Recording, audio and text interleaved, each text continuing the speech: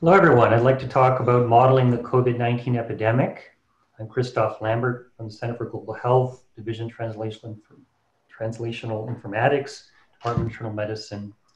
I also head up the informatics core at the CTSC here.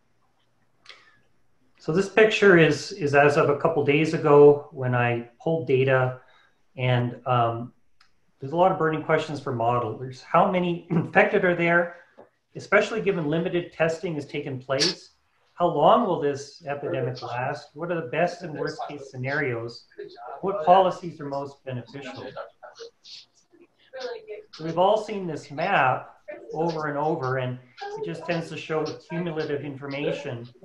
But when you go behind it, you can actually retrieve the data from links on this website. And I'm going to spend a lot of time a little bit of time talking about analysis I've done on that data. So the challenge in figuring out how many infected there are is really exacerbated by how variable COVID-19 testing is. It's not some broad random sampling. It's targeted towards people who have symptoms generally. But what we can do that's pretty solidly recorded in general is look at death data and walk back 21 days. And if you're seeing a certain number of deaths now, on average, depending on the mortality rate, for every death you see, there might be between, say, 33 and 100 infected 3 weeks ago. But remember also, people do recover. So a lot of these graphs that keep showing cumulative rising amounts, eventually the active portion of the population tapers off as the system recovers. So South Korea has a well-managed scenario. I had to type in the data from the Korean CDC to get the testing, and you see how dramatic their testing has been, up to 259,000 tests. But if you look at their death data, which is in black here, and you shift it back by 21 days to this orange line, and then you extrapolate out, you see it actually converges nicely to about what the cumulative case rate is. And if you look at that, the first slide I showed for New Mexico, a couple days ago, we were at 1,700 tests and 23 cases. So we may well be about here in our own response. Now, of course, Korea had this super spreader event that happened that really, caused a dramatic acceleration. But from this point, the first deaths appeared about 21 days later, and then plateaued. Sorry, first deaths came 11 days later and plateaued 21 days later on March 12th. So there's a second curve here showing actually the active cases, and it actually is dropping here on this logarithmic scale. On March 16th, 8236 total cases with 7,024 active, which is down from the peak of 7,470. How long will it last? This is both a linear and a logarithmic scale of the same data, looking at the Chinese provinces besides Hubei, which contains Wuhan. We see really from the time things get rolling, where there's a handful of cases to the peak, it's somewhere around 3 to 4 weeks, and then tapering off for another 4 or 5 weeks or so. Here is when Wuhan went on lockdown on January 23rd, and 48 days later, they actually ended their lockdown, but it was really, again, in about 4 weeks or so by the time when you take confirmed minus recovered minus deaths, where it plateaued. So the Hubei scenario, which is one, and we're wondering what scenario we may face both as a nation, as a state, was caught late, but brought under control with aggressive actions starting January 23rd. They maxed out in terms of plateauing from 50,000 active cases, and then it's down to 9,557 as of a couple days ago. They plateaued really 26 days after their January 23rd lockdown, and they had about a 3% mortality rate. Again, if you shift left by 21 days of mortality curve, multiply or divide by 3%, you get this yellow curve, which actually nicely models what occurred. Here's a 1% rate, which will probably be overestimating the number of active cases. Now, the Italian scenario, and of course, these analyses are still just very preliminary that I've done, but if you walk back the deaths and then you extrapolate out, and this is even, you know, extrapolating with closing the gap a little bit, but really, you know, when they started taking severe steps was only a few days ago, which is around here.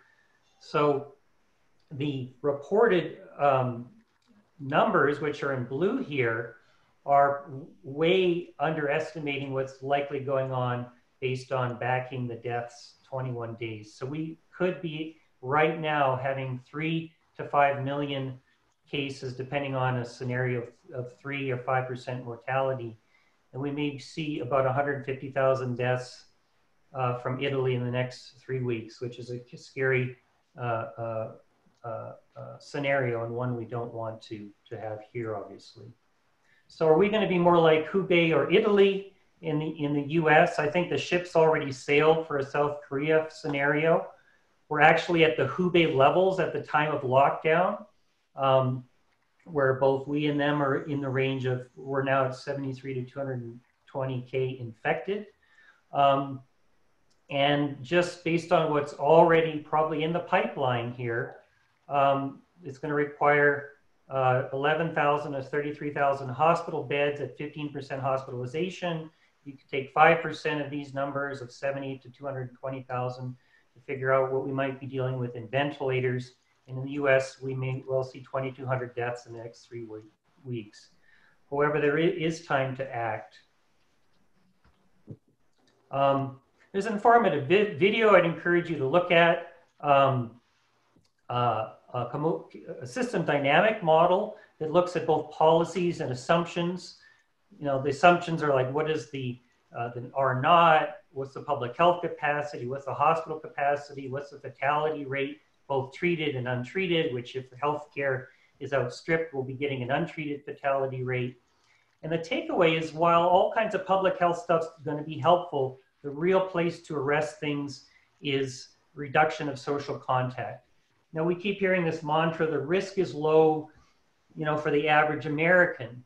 That's kind of a tragedy to commons thing, where the risk to all of us is contributed by all these little low risks that go in an exponential feedback loop that can run away on us like it did in Italy. So there's another study done by some folks in the UK. They did a policy analysis of various forms of distancing, including closing schools and universities, which we've done, or at least, you know, most, we're not closed at the university, but most students are not here.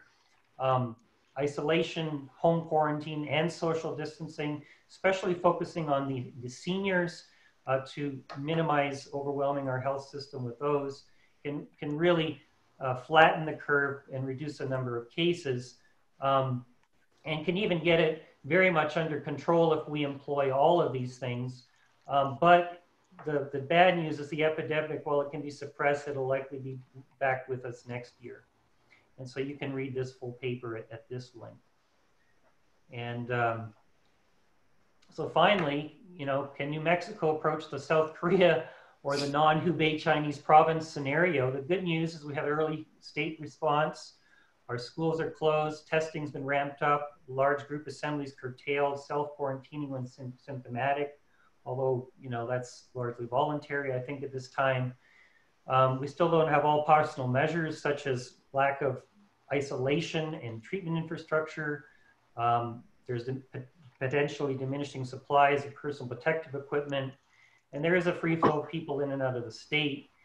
Korea, something they had that we don't have is continuous cell phone location tracing of every citizen when they cross path with an infected person. So they had stuff in place from their last outbreak that we do not. We also culturally don't have the familiarity with working with this. Finally, our state motto in Latin, I won't try to pronounce it, but it grows as it goes. And I'd like to encourage us all to have our response grow much faster than this outbreak goes. And as humans, we tend to underestimate exponential processes because our mind extrapolates linearly, hopefully looking at these logarithmic curves and potential futures gives you a sense of where we may be heading and what some of our best and worst case scenarios can be. And hopefully we can do our best and be in